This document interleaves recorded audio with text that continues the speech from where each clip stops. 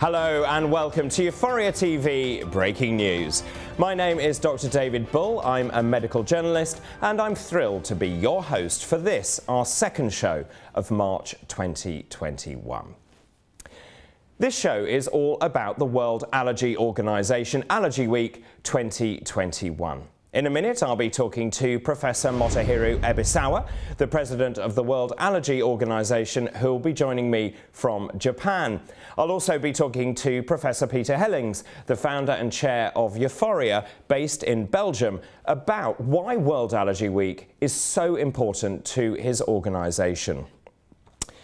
The World Allergy Organization hosts a World Allergy Week every year, and this year it's taking place between the 13th and the 19th of June. The week aims to raise awareness of allergic disease and related disorders and provide training in the diagnosis, management and prevention of these diseases. Every year it focuses on a different topic, and this year the chosen topic is anaphylaxis. Well, joining me to discuss all this is Motohiro Ebisawa. He is the director of the Clinical Research Center for Allergy and Rheumatology at Sagamihara National Hospital and also visiting professor of the GK University School of Medicine. And he is currently the president of the World Allergy Organization. Motohiro, it is great to speak to you. Let me start by asking you, how long has the World Allergy Organization been holding this unique initiative? Since the year of 2011, we started this very important initiative for World Allergy Organization. And actually, this is the second time of having the topic of anaphylaxis during the World Allergy Week. So why is an allergy week so important to the organization? Since the suffers from allergic diseases in this world is so big, and allergic diseases affect people's quality of life, and allergic disease is so common to everybody, such as pollinosis and also bronchial asthma and also food allergy, atopic dermatitis, and finally, the most severe type of phenotype, anaphylaxis. And what activities has the World Allergy Organization then planned for the 2021 edition to help allergy sufferers? We plan to hold a webinar type of lectureship during the World Allergy Week to focus on anaphylaxis. And our activities covers revised definition of anaphylaxis, and also revised anaphylaxis guideline, and also focusing on COVID-19 induced COVID-19 vaccination induced anaphylaxis.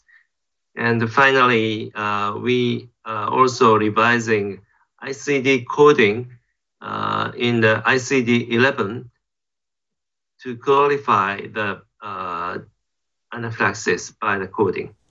Well, as you say, obviously the subject of anaphylaxis is very timely given the rollout of the COVID-19 vaccine around the world.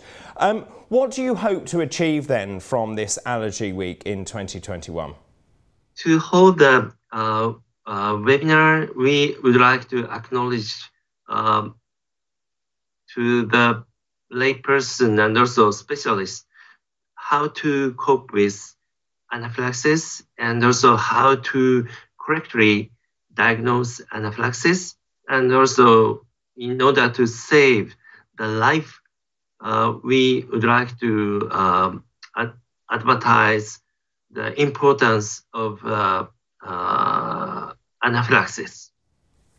Well, I wish you a great deal of success with it and as your role as president. Thank you very much indeed, Professor Motohiro Ebisawa. Thank you very much. Well, I'm delighted now to be joined by Professor Peter Hellings. He is clinical head of the University Hospital in Leuven in Belgium, and he's also professor at the University of Amsterdam and the University of Ghent. Peter, it is absolutely wonderful to see you again. It has been an incredibly long time. Yes, you can say that, David. The pandemic of COVID-19 has indeed changed our lives, but I'm very happy to join this Breaking News initiative again. and the context in which we're having this interview is really fantastic. Well, in fact, we've just heard from Motohiro Ebisawa about the aims and aspirations of World Allergy Week. Perhaps you'd just like to explain to our audience what the week means to EUFOREA. Well, thanks for asking. EUFOREA, as you know, David, supports all initiatives that increase political and public awareness on the burden of disease of respiratory allergies and chronic respiratory diseases in general.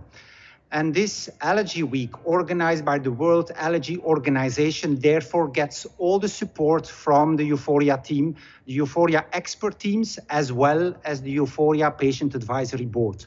We do believe that joining efforts in political and public awareness on the burden of disease, the improvement of the care pathways, as well as political pressure on making sure that the right patient gets access to the right treatment is really what we are doing all these efforts for.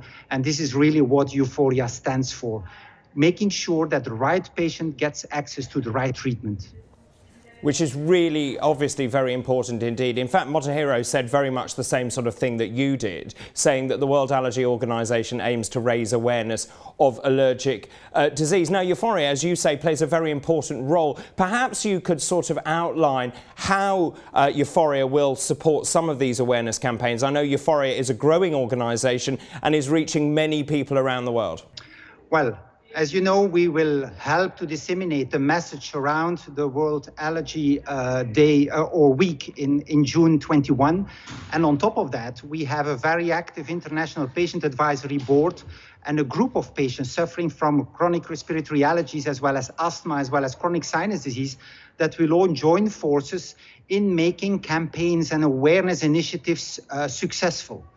EUFOREA will also organize this year a couple of initiatives together with the patients coming from all horizons in Europe, making sure that the burden of disease is being heard, not only by the patient community, but also by the politicians and the physicians. Because when we hear these patients talking about the burden of disease, the impact this disease has on their daily life, on their quality of life, and also on their daily performance, it's really very valuable to have these patient initiatives as well as awareness campaigns being realized with maximal outreach and also hopeful good tangible outcomes.